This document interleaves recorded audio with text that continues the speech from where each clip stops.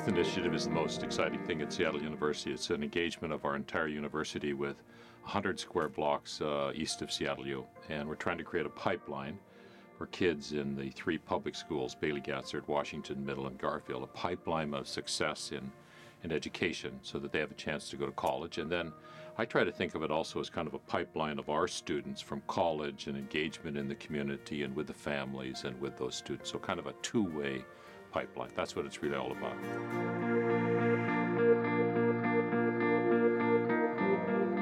I started out kind of as a freshman interested in Youth Initiative.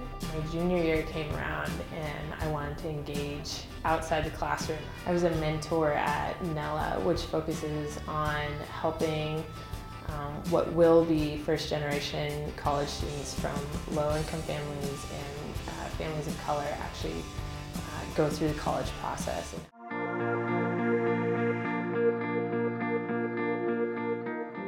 The Brain Train program is a kindergarten, first grade academic program. Most kids who enter GATS are around 14 months behind academically. Our goal is to take those kids that were the furthest behind and get them one-on-one tutoring for an hour and a half, 4 days a week.